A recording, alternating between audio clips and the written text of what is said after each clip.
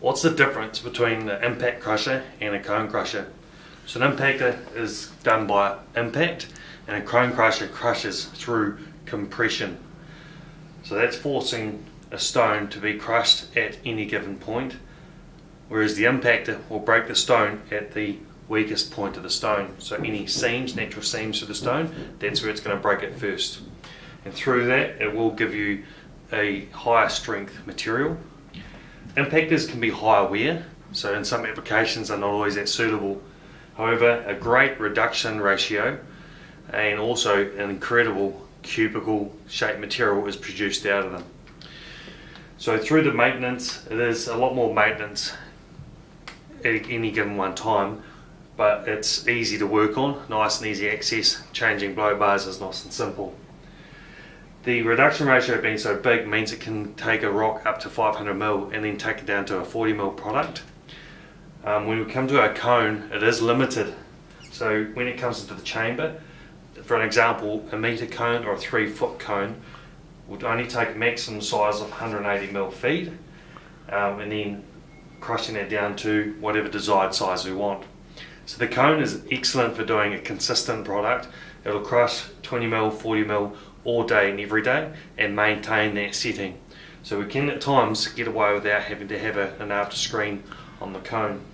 Now the way it works is the cone's got a shaft in the middle, and that's an off-centered shaft, or eccentric, and that there is moving from side to side and slowly turning at the same time to give even wear and breaking against what we call the outer shell.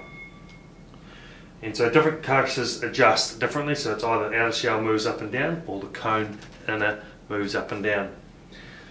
With the impactor, we've got our primary apron and our secondary apron.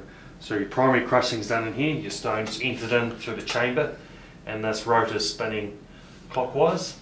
And as that stone comes through, it's smashed. 80% of the rock is broken at the blow bar, and then the rest against the apron or autogenous crushing. When we talk about autogenous crushing, that's how we achieve our excellent shape index, giving us a very, very good cubal shape product. In terms of cost per tonne, the impactor can be a lot cheaper to run at times when we don't have to have a jaw in front of it, because that's a one-stop shop that can do it all in one process. The cone is very, very cost effective if we've got a feed size less than 180mm, but once we go above that, we then need to put a jaw to feed to this machine, which could easily add $1.90 per tonne to our cost per tonne. So that gives you a quick brief. If there's anything else you need or any other questions, please don't hesitate to call the team here at Equip 2.